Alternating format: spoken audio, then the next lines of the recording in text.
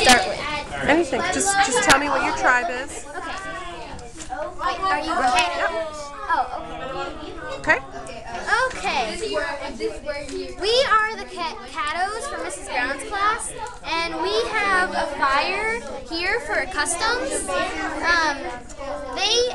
The Caddos believe that for customs that if you kept a fire going at all times, that it would bring you good luck because the sun, the fire was represented the sun, and the sun represented their God.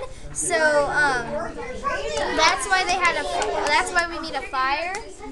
And then we made a little house for shelter, and we tried to make it look as much like a beehive house that we could because the Caddos made when they made houses, it looked a lot like a beehive house. And what they would do to make it, they would make a wood frame, and then they would attach long, dead pieces of grass to it. And then at the top, they would use tree limbs and stuff up at the very top. And normally, they would have 2 families living in each home, and it was pretty crowded. And in the home, that's where they kept the fire going. And then Osvaldo, tell them about the original settlement. What is artifacts? Whenever they fighted, they went into the ocean.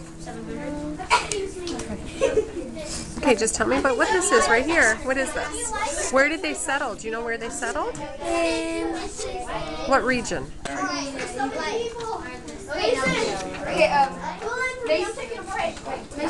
Caddos. We're doing the Caddos, yeah. Where did they settle? Osvaldo? Pine. Yeah? The Piney Piney Woods.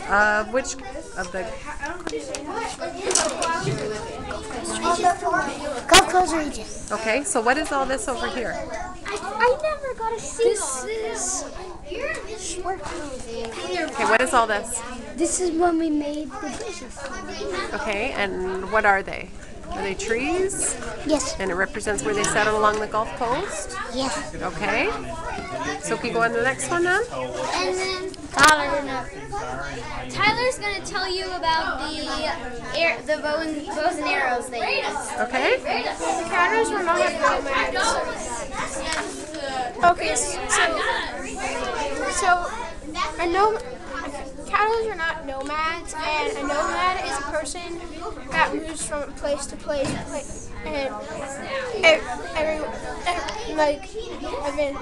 not every once in a while. But since they were mainly farmers, so they farmed things like crops like pumpkins and corn, and beans and squash and stuff like that. And when they did hunt, they used bows and arrows. They mainly hunted deer, squirrels, turkeys. Nope. Not really the turkeys, but also mainly just the bears and deer, and eventually once in a while they'll get a lot on the wildcats. But sometimes when crops were running out on some of the tribes, on some of the sections, on some of the different areas of the Caddo tribes and Caddo, some of the sub-tribes of the Caddos, they would trade from tribe to tribe. Sometimes they would share their crops and stuff like that, but sometimes they also did a tribe-to-tribe trade. So sometimes they needed something that was in the mountain basin region, let's say. Okay, try and wrap it up, okay? The tribes would trade until it got to a certain place where it was needed. Okay. Now, let's work on the rest of it.